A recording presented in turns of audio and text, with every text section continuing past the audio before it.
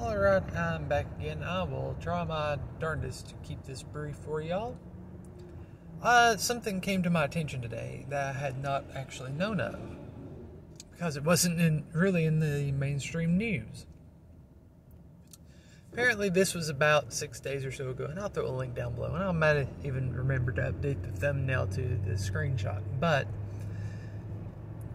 apparently, let's see, today is May 10th? May 9th? It's Monday, so. But apparently 6 days ago, the judge on the Ghislaine Maxwell trial reduced the maximum number of years, her maximum sentence, by 10 years.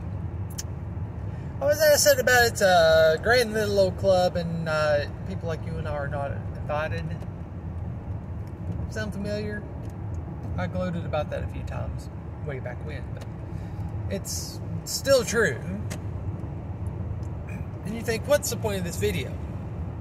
It can't be just to say that.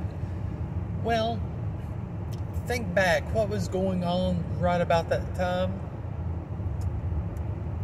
Oh, that's right.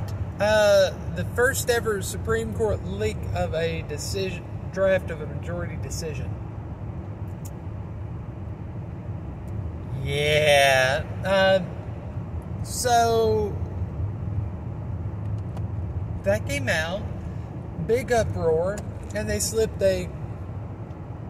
one of the main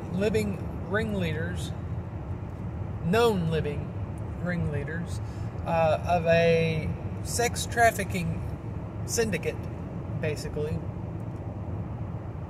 that catered to the elite of the world, princes, major politicians across the globe.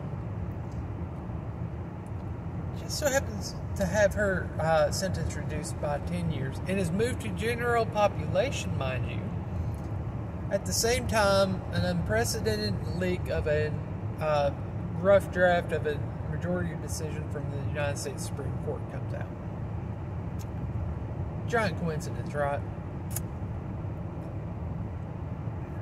Nothing suspect about that happening at all, is it?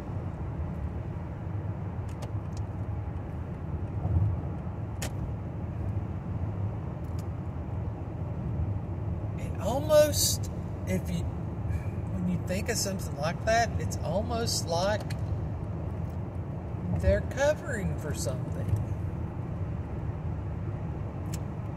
And now that she's out of solitary confinement for the first time in 2 years, Ghislaine Maxwell didn't kill herself. That's what comes to mind.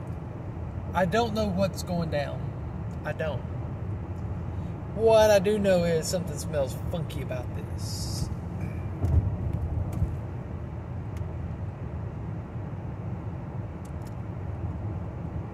And I've been saying all along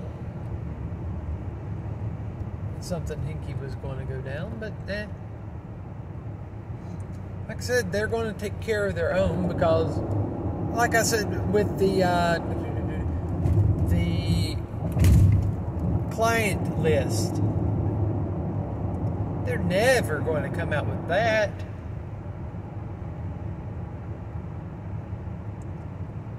They're never going to prosecute. And with what they're doing to Julian Assange, no one's going to take the chances of leaking it. They'll wind up like Assange and Snowden.